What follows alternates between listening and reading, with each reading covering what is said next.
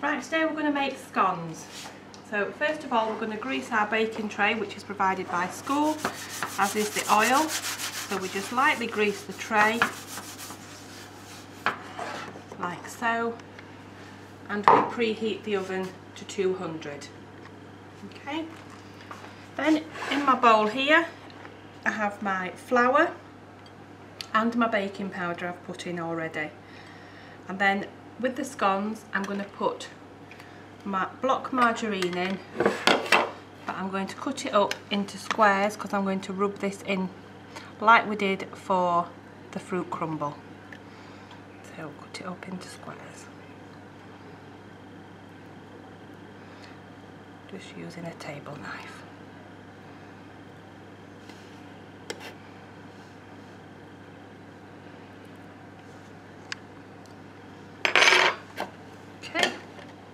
Then using my fingertips I'm just going to coat it in the flour, and I'm going to rub the fat into the flour to make breadcrumbs.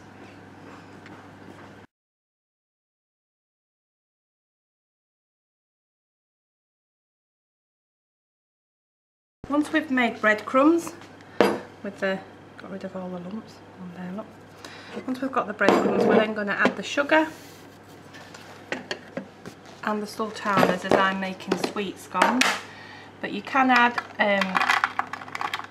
cheese if you wanted to make savoury. So that's my 50 grams of sultanas. Put those in there. I'm just going to stir those around just to mix the ingredients in. And then using a palette knife, I've got 100 millilitres of milk, which I'm going to make a well in the middle here, and I'm going to pour in all bar the last little bit of my milk. I'm going to just save the last little bit just for glazing the top of the scones before they go in the oven, so probably about so much. And with my palette knife I'm just going to stir this round.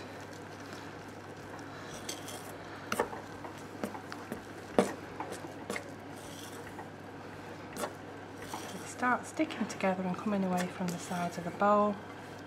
At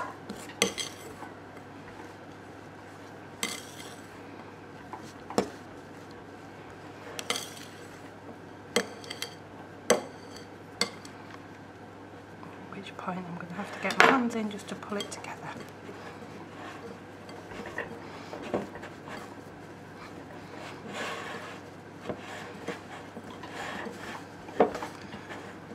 Your bowl should almost be as clean as when you started.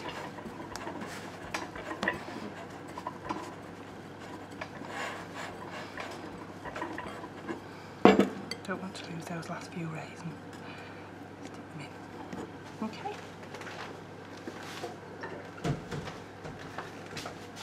And with the scone mixture, all you need to do is flatten it onto the surface, just with your hands so that you're not pressing out too much air. And the way we measure scones is from the end of the thumb to the join, and they should be about so deep. You can use whichever size cutter you want. You've got the medium size or the small size. I'm going to use the medium today. And once we've cut them, we'll pop them onto the tray. This mixture should make sort of between 6 or 8 scones, depending on the size that you make them.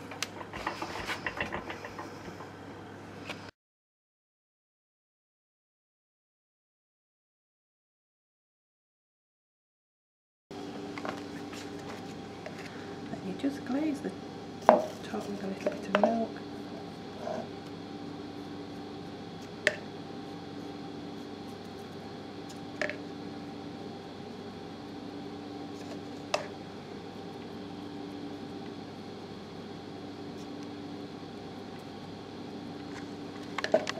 And then those go into the oven for about 8 to 10 minutes.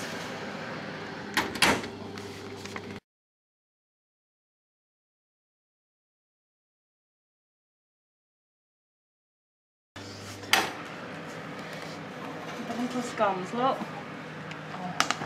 Just going to lift these up to the top because those ones aren't quite done. You can tell if the scone's ready. Do be careful because they're hot, but they're a nice golden brown colour on the top, and if you pick them and look underneath, they're brown underneath as well. I'm just going to lift those onto the cooling wire.